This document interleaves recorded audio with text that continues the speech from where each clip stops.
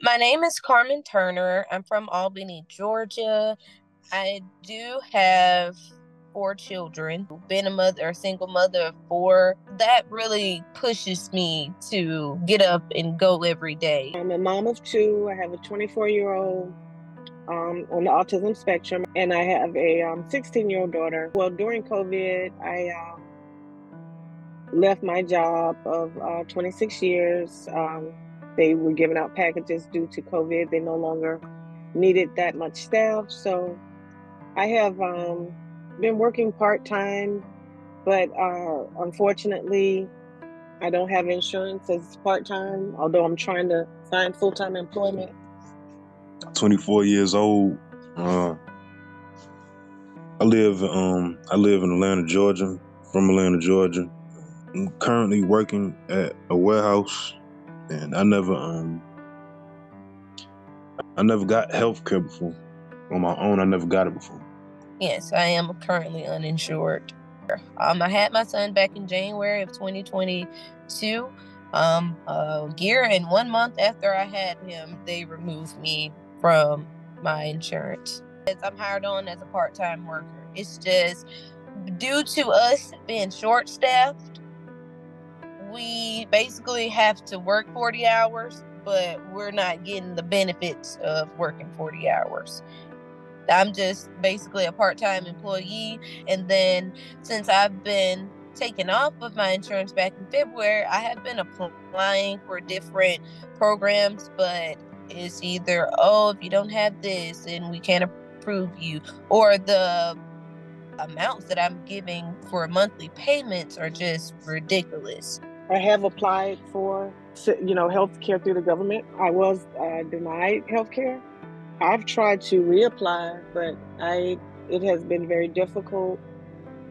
Uh, I haven't been able to get anyone on the phone and, or get an appointment with anyone. I did get a message back, let's see, a few weeks ago, and it said that they received my application, but they were behind and that it would take another month. Well, then I get a letter in the mail the day of my appointment saying that my appointment is this day. But of course, by the time I got the mail, I had missed the appointment.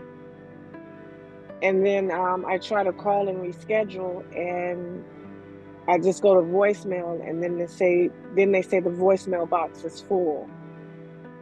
So it's just like I'm running into one brick wall, so to speak, or just one challenge after the other. I don't have health insurance right now. I feel I do need it, and I need to look into it. It's just I haven't done it yet. If I get injured or something, I might not have the money at the moment, or I might have it like 2 months from now or something. So they'll put me on a payment plan. And with me, a single mother, it's like, okay, I need the insurance, but if I get the insurance, it's just going to put me in a bind because I really can't afford it. I'm just paying for it because I need it. I had surgery in April of this year. I feel like I wasn't given the complete care that I would have been given if I did have that health insurance. It has affected me being able to work as far as I'm diabetic, so me not having access to medication. I had a really horrible diabetic episode and was in the hospital for 5 days this past March. I did, I had to go to the ER. They admitted me, kept me for 5 days.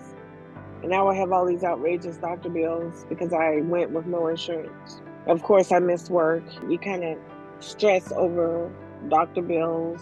You try to stay healthy because you really can't afford to go to the doctor. No, I haven't been to the doctor.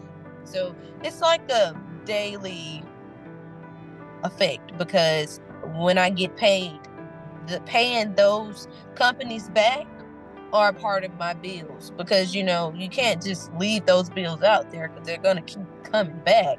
So I have to fit in, I went and had this done this week. So I know when I receive that bill, when I get paid, that's $150 I owe LabCorp, or that's $150 that I owe, whoever I had to go to at the time to have my imaging done. So it's a daily effect on me not having insurance. Well, of course, my son, he needs access as well to insurance. And the main concern I have with him is it's really hard for him to keep a job. But once he starts, if he had the healthcare and the therapist and whatever medications he needs, I think he would do better being able to keep a job. But that's a concern I have for him.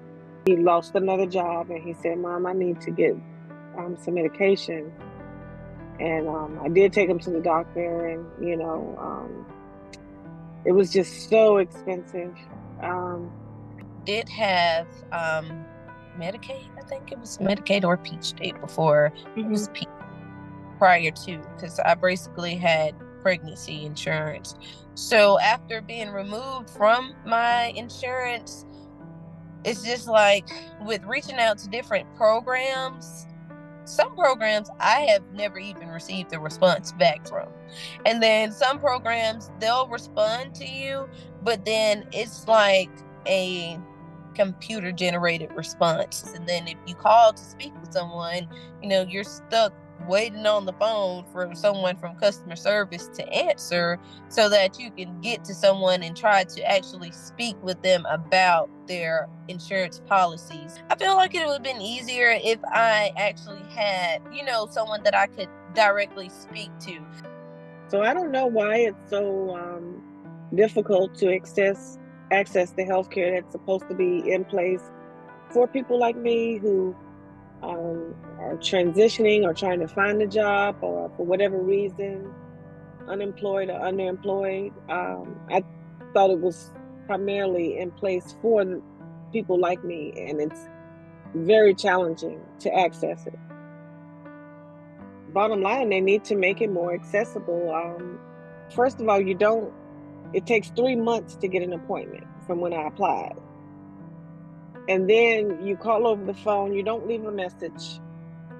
So I'm not able to call you back, or you send a letter in the mail telling me I missed the appointment and call this number to reschedule. Even that letter comes late. If you don't reschedule within 3 days, you'll have to reapply.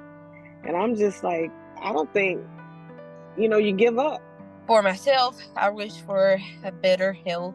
Like, I'm just trying to get back on track and get back to myself after, undergoing surgery and experiencing what I've been experiencing the last few months. Yeah, my hope is that we do, that we receive quality health care, and that we can